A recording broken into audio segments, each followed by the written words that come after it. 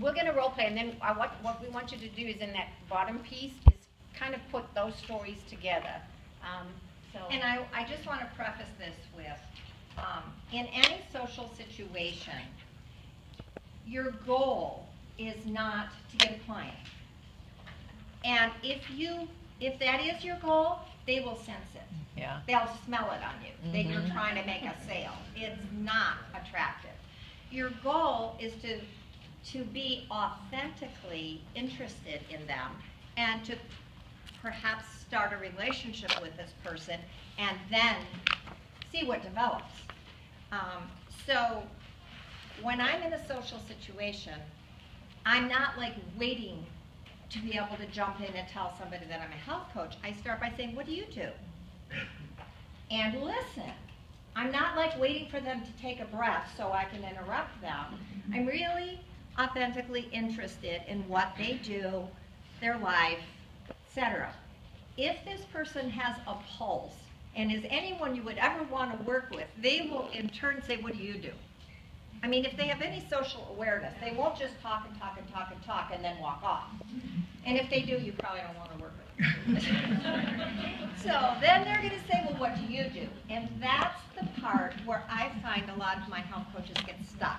They're like, blah, blah, blah. They know how to tell about their weight loss story, but they don't know how to say what they do. So we were in a social situation, and when you're in a social situation, if you stand in the corner, you're not going to meet anybody. So again, if you ask people questions, you're going to get them to open up. So we've met in a social situation, and you know, we're having a drink together at the bar, whatever. Kara, what do you do? Well, I love what I do, Oonagh, but you know how sometimes people are great dieters and they can lose weight, but they can never keep it off, and they yo-yo diet for their whole life? Well, that was me. And you know, I found a program that helped me really create health in my life. And I'm so excited about my journey that's what I do. I help other people who want to get healthy. Oh, that's great. So that's how simple it is. You don't have to, again, go on the life-a-thon, you know, and we are excited about this program. A lot of us kind of got, and I did it in the beginning, I was like, Greg calls it the fire hose. Blah, blah, blah, blah, blah, blah, and takes you, blah, blah, blah, blah, and you, by the end of, you've told them all about the program. And that's what we're doing here, is make the connection. Because if it's somebody that you really like, or, you know, that you can help each other, especially, and we'll talk about networking just now, you really want to get their contact information because you want to build a relationship. You don't want to, you're never going to sell them that first evening that you meet them if they don't know you. And you don't even want to be thinking about it. So that simple little thing that I did was authentic for me because my struggle was yo-yo dieting. And I can say that. You're not going to say that you struggle with yo-yo dieting. I mean, we're not telling you what to say. That's why whatever you put down as your struggle is what you're going to want to include in this. And trust me, there are a million ways to do this. We're showing you one way that has worked for a lot of people, and actually we've received training on this at a lot of Take Shape Your Life events. But you're saying just briefly, and then you pause. If they say, oh, that's interesting, do you have children? They're not really interested in hearing about what you do, and that's okay. What are you doing? You're looking for people that are interested.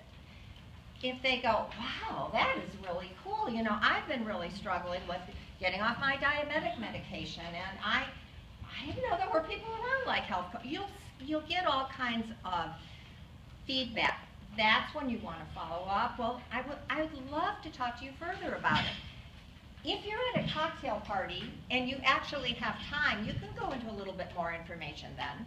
But in most situations, your goal, remember, is to get their contact. I would love to follow up with you, and you know I have a Healthy Habit newsletter. I could put you on that and send you some tips.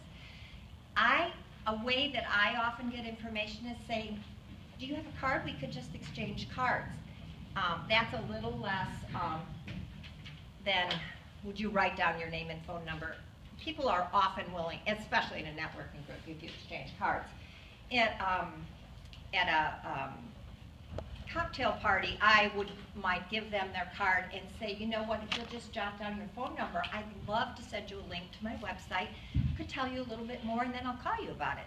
So remember, your goal is not to get a client. Your goal is to see if there's any interest. Kim Fisk talks about being on the beach, you're just looking, you're just turning over the stones and seeing who's interested, you know? And if you can develop that mindset instead of, oh, I'm going to go to this networking group and maybe I'm going to get a client.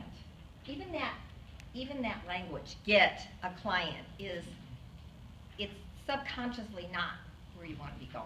So take a minute and now write down what you might say. Well, you know, I mean, I love starting out with, but this is me. I love what I do. You know, I just like that heart place because it's true. Don't say that if you don't feel comfortable saying that. But I like the idea of saying, do you know how? Kevin McCarthy talks about that a lot. Just asking a question, they're going to identify with it. Now, if I'm at a group for young moms that are breastfeeding, I'm not going to necessarily, I would then use my daughter-in-law story. You know, my daughter-in-law really struggled with getting weight off after she had her baby, and she lost 15 pounds right away. You know, you modify your story according to where you are. But, so take just a minute and write that down.